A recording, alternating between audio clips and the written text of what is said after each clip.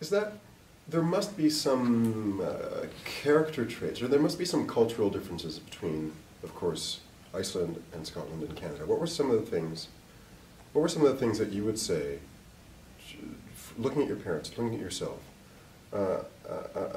cultural traits that exist there that don't exist here?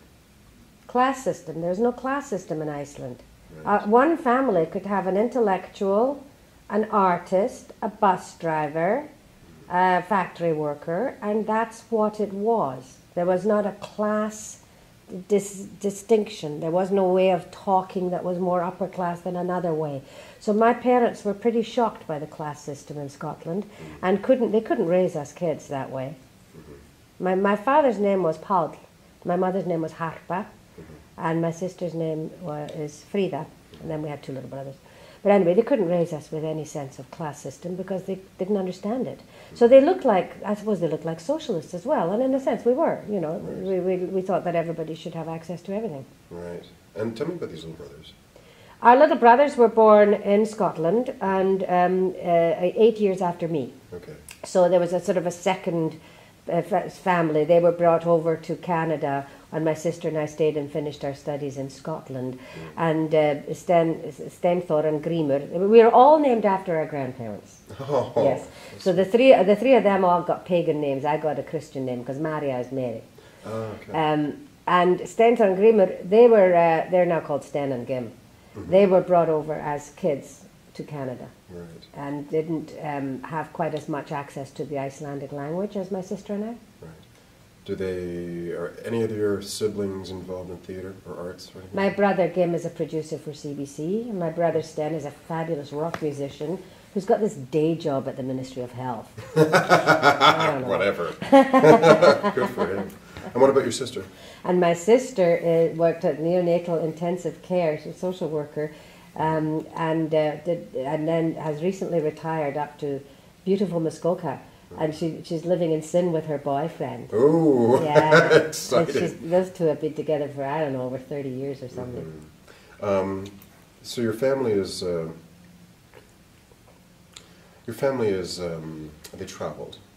They went from Iceland to Scotland to Canada. Tricultural. Right. Yeah. And so tell me about of course, a lot of your history, a lot of your life is in your work. And we're going to get to your work in a bit. But talk to me about being a young girl in Scotland. Yeah, I was born in Iceland, and I got sort of, my ingredients were born in Iceland, and I got sort of mixed in Scotland, and I think I got baked in Canada. Yeah. And the finishing, you know. I think this is it. And as a little girl in Scotland, I learned, I embraced everything. I just took the language in and mixed it in with my Icelandic, and I didn't know that anything was impossible, but I did start to realize, I was quite startled in school, that the playground world was pretty harsh and tough, and the teachers had leather straps, and you had to behave yourself. There was all sorts of rules, obedience rules, because we didn't have those. We were equals to our parents, and Icelandic children are equals to the adults. They address them by their first names. You always have a voice at the dinner table. There's no such thing as being quiet while the adult is talking. So we had to really learn this. And what I discovered, I think, in Scotland was that I better be tough. So I became a fairly tough little girl, and I also had to look after my sister because she was only 15 months older than me, and she was much gentler than I was. So I would have to protect her from bullies. She didn't ask me to. Apparently she found it very embarrassing. She tells me that now. At the time, I thought it was, my role. Yeah. I'd protect her from the bullies. But in Scotland, as my father, has continued through his studies, he was a student for a long time, and then he got a job as a professor there at Edinburgh University. And we always loved the arts. My mother painted and then took up pottery, and we always went to theatre, and I wrote a play and forced it on my grade 3 class. Yeah. It was my re-envisioning of the Cinderella story, which was all about one of the ugly sisters, because I played her. I think, you know what? I think you might want to revisit that again. Yes, maybe I will. I'll have a think about that. You might want to call Disney. You might have a screenplay. Yes. But and so what was it like? What was your teacher's reaction to your theatrical ambitions? Was she encouraging or? I think our public school was a bit bemused but they were very proper. You could get piano lessons. There was all sorts of lessons that you could get. So we went to piano lessons in the school after school. That was something, the piano teacher would come, and I think in some ways they thought I was, I was a bit weird, and that I could be forgiven a few things because I was a foreigner. Right. I was always a foreigner. Right. You could not become Scottish and be called Maja Ardal. That's what they called me until I officially changed it to Maja. With a mother with a strong accent. And we were terribly embarrassed by our mother as we were trying to become Scottish. Right. But I was very clever. I was very clever at school, so was my sister. We were supposed to be clever. Our father expected, if there's any class system in Iceland, it was about being clever, Right. about being smart. And did you struggle with acceptance? Is it something that affected your personality even later on? Trying to get that identity, trying to fit in at the same time knowing that you're on the outside? Yeah, I think so. I had to reinvent reality. I was quite good at that because I actually think that my imagination was more real to me than reality. So I would sort of invent my persona in such a way that everybody would think I was the norm. Right. And then I could gather people around me and everything would feel normal. But there was always some superior girl. There was, there was the horse club. We all had to join the horse club so we could gallop around the playground and leap over our school bags. And this, the kind of the girl who organised the horse club, she was more important than I was, and I always felt that, But no, I think being a little foreign girl, I had to reinvent myself. In some ways, I had to become more successfly Scottish than the Scottish kids. Right. And it was a problem when I came to school in such fabulous outfits that my mother would sew for us, because I'd be better off in those tight little jumpers and ordinary little clothes that my friends were wearing. Yeah, the moment you stand out, they want to take you down a peg. Yes. Yeah. Oh, that was big. Yes. So I couldn't help standing out, though. I was just that kind of person. What was happening in music at the time? I was taking piano lessons, and I always sang. I learned all the Scottish songs. We all had choir. Right. And I became good at piano, and I was good at singing. And there was the poetry contest where you had to speak, Scottish poetry, Burns poetry, and all that. And some of that appeared in one of my first solo play, actually. Some of that competitive stuff about being Scottish culture. Right, and also one of the things that appears in your play is a relationship with modern music at the time. Did your piano teacher let you play any Beatles songs?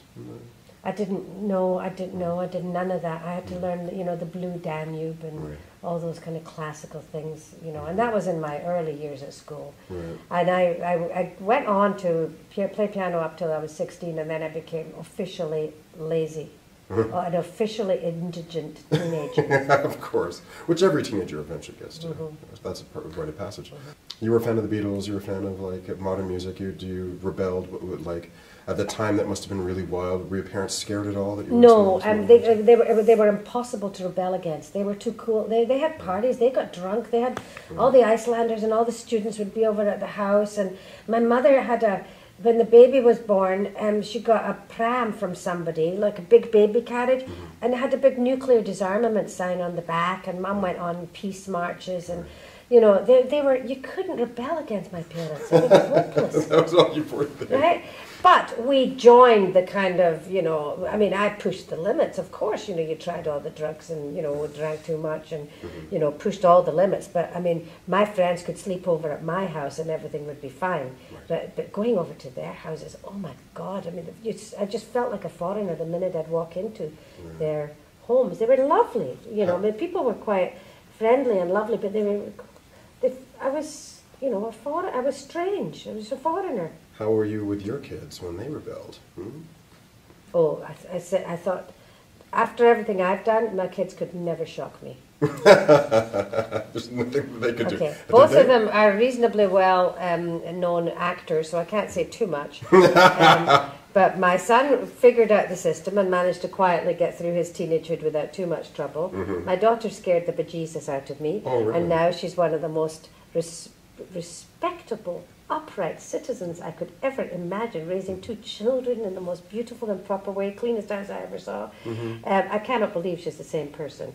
But she's got her past, and it will come trickling up in some way, in her creative way, somehow. So I should just chill out. I should just not worry that, my daughter's just going to rebel and that eventually it'll be okay. Is that right? Yeah, I mean, I think the most important thing is, I don't know, some of it gets into my plays, It's like, I'd rather they got pregnant than became a drug addict. Like you start choosing, right? Exactly. And if they're a drug addict, they're pot than heroin. Yeah. And Wow. So, okay, you moved to Canada, and you, how did you become an actress? How did that happen? Well, I wanted to be one from birth. I mean, from birth. It's good, I like that. I like that too. Yeah. No, I mean, about 5 when I announced that I was going to be an actress. And I think I'd seen stuff on, I don't know, maybe film or maybe seen a little bit of theatre or something, but I was going to be an actress. And my parents thought that was wonderful, because in Iceland, it's a great point of pride to be a creative person, an actor, whatever. So I went to theatre school, the Royal Scottish Academy of Music and Drama in Glasgow. Right. And that was a great theatre school, and it sort of spawned a lot of the actors one knows today. And then I came I did a little bit of acting there, very little, on the Glasgow Citizens Theatre, but came straight to Canada, thinking that, well, Canada doesn't have any culture, and it's, we didn't know anything about Canadian culture in Scotland. So I'll go to New York. I'll visit my family and then go to New York. And but my first time I came into Toronto, it was full of like hippies and people kind of hanging out and playing the guitar in the street, and there was draft dodgers all over the place. And it was so thrilling. I thought, this feels just like San Francisco. Like we thought San Francisco was like, that was a hot summer in Toronto and people lying around outside the Queen's Park on the grass, and the smell of marijuana in the air. It was a different time. Yeah, and I went to 12 Alexander Street, Toronto Workshop Productions, to audition. And I walked in there, there's people with headbands that worked there. Like people that looked like hippies were working in theatre. So I thought that was amazing. It wasn't like that in Scotland, was it? No. You wore a suit and tie to your auditions, or you dressed real smart and had a good haircut for your auditions. Yeah. I mean, that was the theatre world. But for me, I mean, my look in Scotland was you wore antique clothes. We looked like the Goths. I had all these antique. I brought a couple of them over with me, but we went to the thrift shops and the old markets and found these fantastic old Edwardian clothes. And the boys would wear, the slight Sergeant Pepper look, but there would also be a sort of an old-fashioned Edwardian kind of thing. They were starting to wear, things in there, and the girls would. I had a wedding dress from Victorian times, I think, maybe not Victorian times, but anyway, no, it was from about the 30s. I would wear it in the streets. This wedding dress, like white satin wedding dress, trailing in the mud behind me as I so you went out a went pub crawl? trotting off to the parties. Really? Yeah. Wow. So that must have been quite the. It must have been quite the culture shock to come here and find. Did you feel that you found kindred spirits when you came here? I thought I was in America. Right. You see, people here they felt so different from the States, but when you came from Europe, you came here, you go, oh, it's just like America. Right. It's the same kind of cars, same accent. At least that's what I thought it was, the same accent. Yeah. So my culture shock basically was that the Scottish men were predatory. They chase you. They chase you and catch you, and you go, no, and then you say yes, right? Okay. Canadian men, oh my God, they were so passive. I thought, well, how am I going to get a boyfriend in this country? Oh no! And how did you get a boyfriend in this country? An English boy who knew how to chase me and hunt me down. Oh. We've been together for 42 years. Okay. How did you meet? He was an actor, was he? Jeff was at Toronto Workshop Productions. Both of us started in Toronto Workshop Productions in 1970 or something like that. I was 21, just turned 21. And we were picked to be part of this company, George Luscombe's new company, and we trained in the efforts every morning, 3 hours physical training, and then we'd start looking at plays that we were going to be doing, and we would have, I don't know, 6 or 7 weeks rehearsal. We worked 5 days a week. He gave us 1 day off to be with family and have a real life, and the other day off to learn your lines. So we were the first 5-day-week company. And it was a wonderful thing. Worked incredibly hard those 5 days. And Jeff and I, we kind of hung around in the same company, and then Jeff had the good sense to chase me for a while and catch me. And what was it about Jeff that you wanted him to catch you? He was cheeky. He was cheeky and sort of like, you know, he always had sort of like, he was always up to something. He had that twinkle in his eyes. He wasn't sort of honest and good and decent like all those Canadian boys. Well, you wanted a bad boy, didn't you? A little bit. Yes, and I think my daughter might have inherited that. Oh, really? And that, of course, led to you being scared and henceforth. Okay, good to know.